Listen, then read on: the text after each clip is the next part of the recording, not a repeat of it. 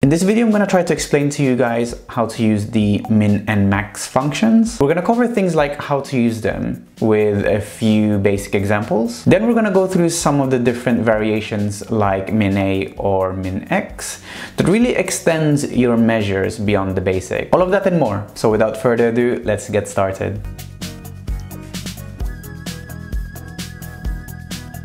Hi, my name is Fernan and welcome to the Solutions Abroad YouTube channel, where I focus on teaching beginners the wonderful world that is Power BI. I upload new videos every week, so make sure you hit that subscribe button and the bell icon to get notified when a new one is out. If you're watching this video, you probably already know what min and max functions are, so I'll spare you the basic explanations on them. So instead, let's jump into this demo that I prepared so we can go through a couple of examples together. I created a sample sales dataset here with some other fields like the item names, price, and purchase date. And I purposely included a variety of data types. You'll see in a minute why I've done that. I've created a DAX table here that basically stores all my measures and a simple date table that relates to the purchase date. Setting up this date table is super simple and is a good best practice to have, especially as your dataset gets bigger. If you want to know more about why it's important to set up your own date tables and how to do it, I made a video about it actually in the past, so if you want to know more, go check out that video. Anyway, let's start by writing some DAX. So create new measure.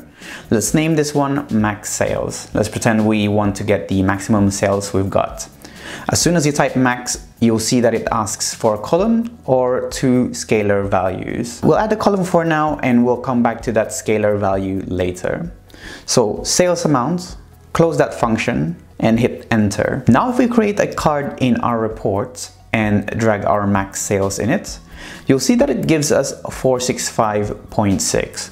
which is supposed to be the highest sales amount we have in our table. We can check if that's true by just sorting our table over here.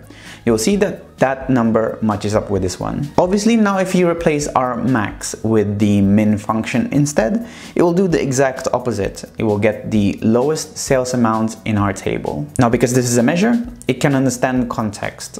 Let me show you what I mean with that. Let's create a new table. This time, let's add just the item names. Then let's grab our max sales. Now what happens is that our measure recalculates the maximum sales amounts for each row. In this case, it gets the max sales for each item. If we click one of the items in this table, it will filter our main table over here. You'll see that the max number we have in our items table is the same as the highest sales we have on our sales table. If you're wondering, our card visual is showing a different number because its context is all the items in the sales table. So that about covers the basics of how you would normally use the min and max functions. Now let's dig deeper into some of the other ways that you can use these functions. Let's say you wanted to get the max sales, but you need to see for only the female customers, and you need to explicitly write it in your measure. This means that you can't use context or the filters pane. So what do? Now this is where our iterators MAXX or MINX comes to the rescue. Iterator functions evaluates on every row. It basically just lets you add some expressions or filters to your results instead of just specifying a column. Let's create a new measure here. Let's name it max sales female equals, then we'll type MAXX. This time it asks you for a table and an expression. The table you specify here is what the SUMX will evaluate. So if we put the sales table here, it will just evaluate all the rows in that table.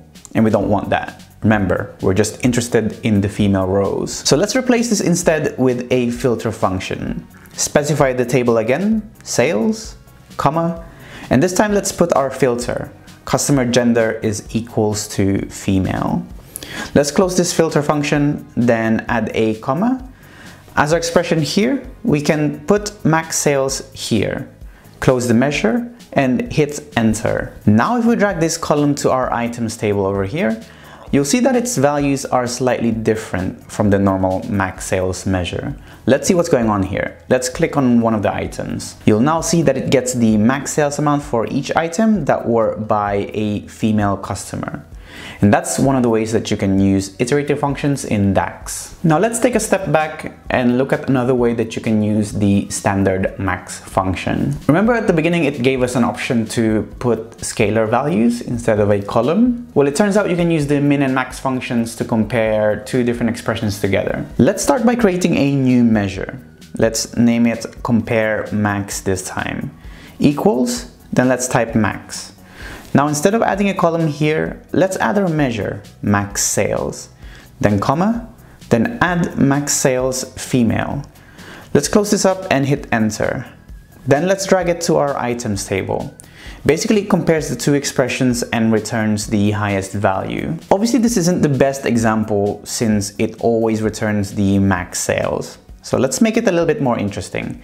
Let's copy the max sales female and create a new measure. Let's create for a male version this time. Then in our compare max measure, let's compare male and female max sales. Now you can clearly see what the max function does here.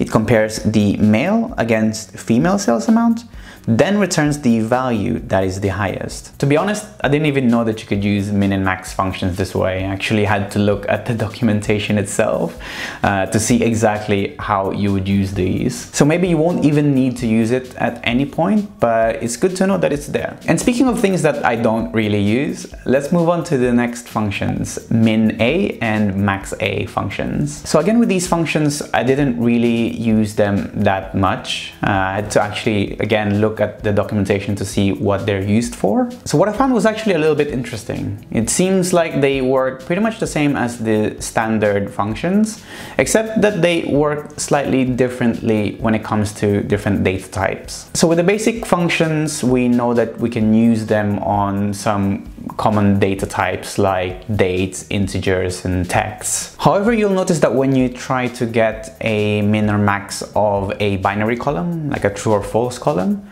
your measure will error out instead. Now if we replace the max function with a max a function, you'll see that it returns 1 instead of erroring out.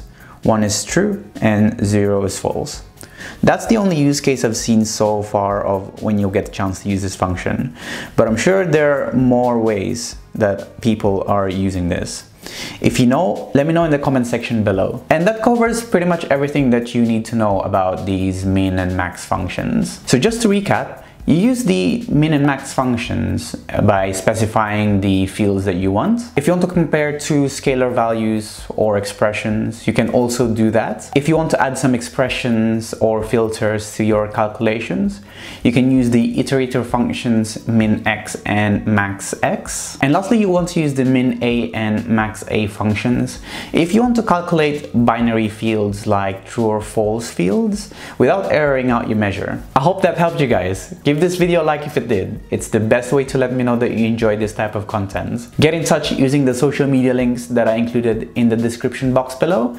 And thank you so much for watching. See you guys again on the next one.